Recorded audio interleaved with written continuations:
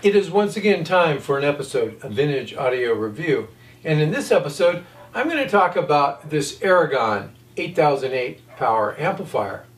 In 1995 this sold for around $2,000 or about $4,000 in today's money, today being 2023. It was rated at 200 watts per channel into 8 ohms from 20 hertz to 20 kilohertz at not more than 0.04% THD, and the power would double if you went into 4 ohms, so that would be 400 watts into 4 ohms at not more than 0.04% THD. It is a very unique looking amplifier, and I remember seeing it in the advertisements in audio and stereo review magazines in the mid-90s. It was not something I could afford then. This actually belongs to a buddy of mine, we'll just call him Richard, who found it about a month ago while cleaning out a closet. He doesn't know when he bought it or how much he paid for it or even if it worked, so it ended up here for me to check out, and I'm glad that I did. So we'll do a quick look at the front. There's really not much to see there. The back, not a lot more to see there either. I will take the cover off if I'm able, and we'll kind of just see what it looks like. And then there will be data, and of course I'll tell you what I thought after listening to it. This obviously is the front of the 8008, and it has that distinctive V-notch, and there's heat sinks around that. When you see it, it's kind of hard to forget this look. I'm not sure if other products that they made in that time frame have that look, but I think they did. We just have one control. There's a power on-off switch here, and then there's a power LED that comes on. I'm not sure if that LED will start flashing or turn red if there's a problem, but I'm going to go ahead and turn it on. And if you listen closely, I think you'll hear the protect relay come on. So that means everything's good to go. Now we'll check out the back. This is obviously the rear of the Aragon 8008, and I should point out that this guy weighs about 70 pounds, so it is rather heavy as far as amplifiers go. Starting on the left, we have our right input there. It's unbalanced and it is gold plated, as is the left unbalanced input there. Now there is a cover right here, and that would be where your balanced inputs would go if you ordered that option. We have our speaker connectors for the right channel here and the left channel there. Now they're the same point electrically. They're designed for bi-wiring, and so your two negatives are at the same point electrically and the two positive are at the same point electrically for each channel. They are good three-way binding posts, as I call them. And right here we have our AC line input connection, and right here under this would be where you would switch the voltage for either 110 or 220. So here we have the inside of the Aragon 8008. Right here is our 110 220 switching network, I guess I'll call it. We have a big toroidal transformer there. I should point out that this is a dual mono design, so we have two sets of capacitors. These are 80 volt, 18,000 microfarad capacitors each, and there would be one for each channel's plus and minus rail. And the outputs from the toroidal transformer come over to these connectors here. Let me move on to get a little bit different view. So the outputs from the toroidal transformer for each channel come in here and here, and then we have rectifier bridges over here for each channel. The outputs of each power supply are right here, and there are fuses for each. And you can see one of the driver boards. So this is kind of a partial view of one of the driver boards. We have our protect relay here, and you kind of can just see in a little bit. I'll try to get a view from above. And that board is on the same side over here. So where the other heatsink is, over here there's another cover, and that would be where the other channel's driver board is. Let me see if I can get a little bit better view looking down on that board. Here's just a little bit different view of one of the driver circuit boards, and we'll see if we can see the out. There we go. So we have some of the output transistors right here. It looks like there's about 8 of them per channel, the output transistors, and you kind of can just see the construction.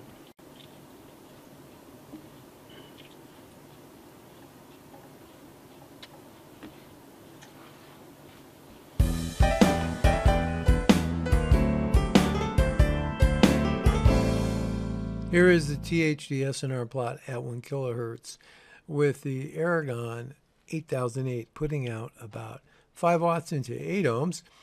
You can see it looks pretty good. The SNRs are above 96 dB. The THD is better than 0.00, we'll say 3%. And the gain is just shy of 28 dB. So overall, this Aragon amplifier is looking pretty good at 5 watts into 8 ohms. Here's the THD SNR plot at 1 kilohertz with the Aragon putting out 5 watts into 4 ohms this time. The SNRs have dropped a little bit. They were around 97 dB with an 8 ohm load, and the THDs were a little bit lower, but not very much lower. This still looks pretty good at 0.004% or 0.003%, and the gain is pretty much the same at around 29.6 dB. Here is the frequency response of the Aragon 8008 from 20 hertz to 50 kilohertz. Now on this one I had to increase my sample rate to 192K, and I upped the FFT to 256K just to be able to get out to 50 kilohertz nicely. I put a marker, you can kind of just see it over here. This guy right here, he's at 50 kilohertz, and it's saying that we're down about half a dB. If I move that over to 20 kilohertz, and we're just looking at the left channel here, the yellow trace, so about 20 kilohertz, we're down maybe 1/10 of a dB. So this thing looks really good. The channels are balanced to within, I would say, 0.05 dB. So the frequency response on this amplifier is outstanding. Here is a plot from 20 hertz to 50 kilohertz with the Aragon putting out about 5 watts into 4 ohms.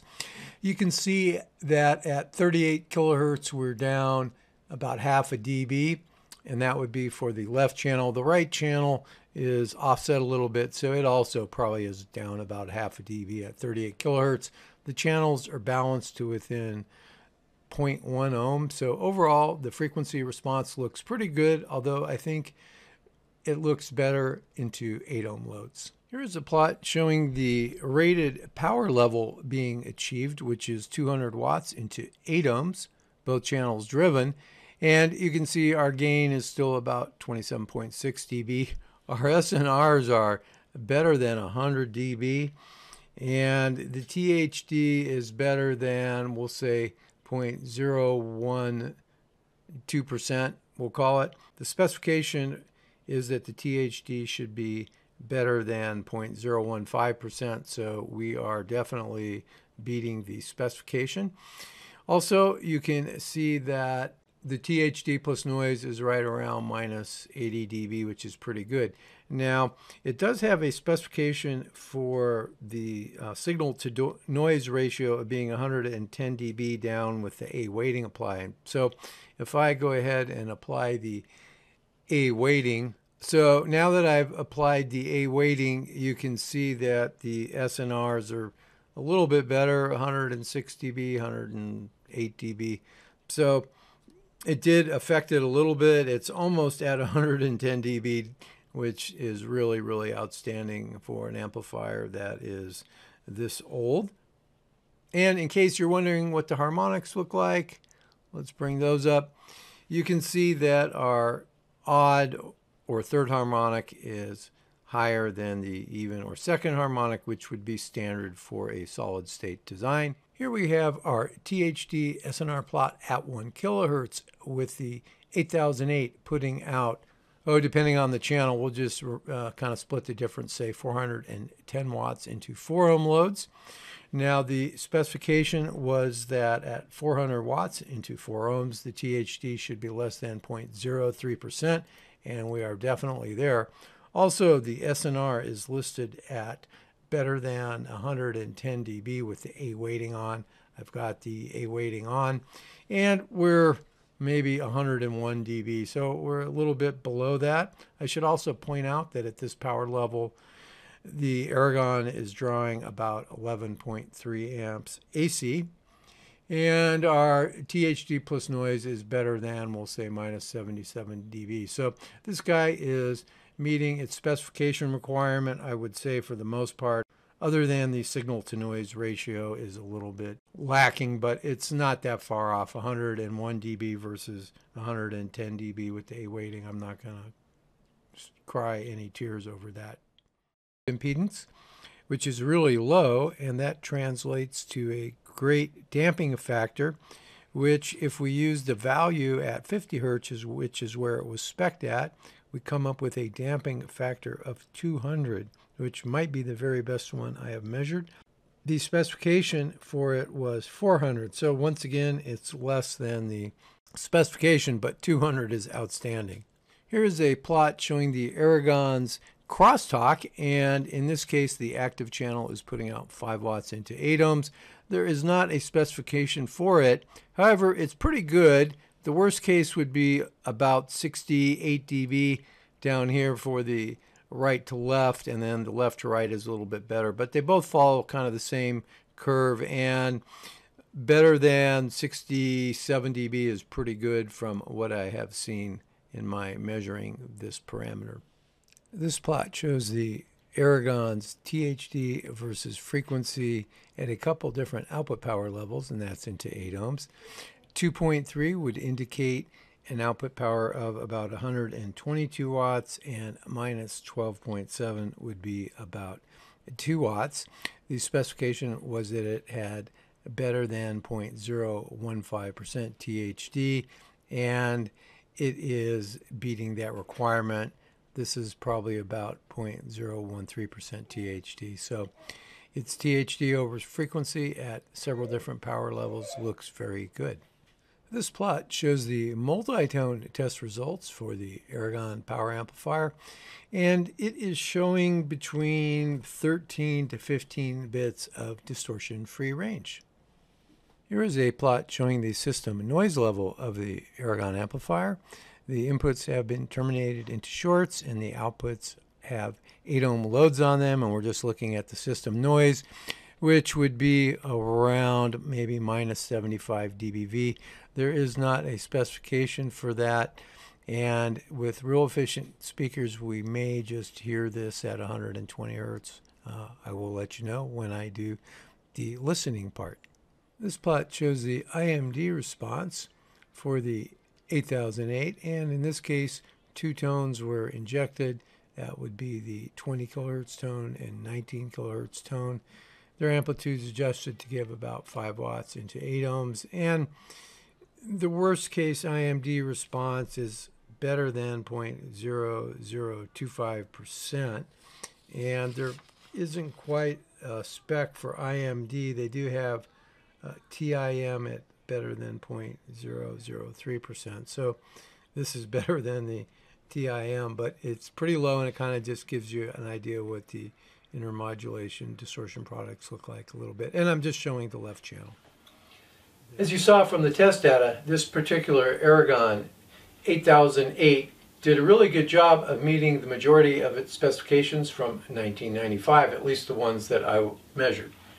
As far as its Class A operation, which changes over around 26 watts, is about where it's supposed to start going into Class AB.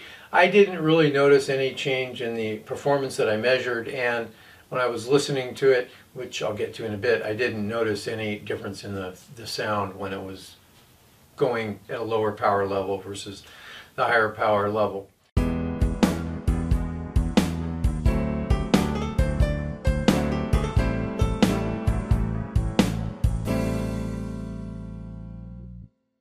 Speaking of listening, I connected the Aragon up to my Wilson Watt 3 Puppy 2 loudspeakers, and the preamp I used was my Carver C1. And I listened to quite a variety of music, and it does everything you want from a nice power amplifier. It also had not a bit of hum with the inputs terminated when I just listened to the speakers to see if there was any hum from the amp. It was quiet, I couldn't hear anything. And the data kind of showed that it had a low noise floor, so that's kind of to be expected. But it just operates as well as you would want. I never got it really hot when I was listening to it loud, and it just seemed to sound good. There's no faults in this amplifier that I could hear or measure. So it would be a great amplifier to have in one's collection.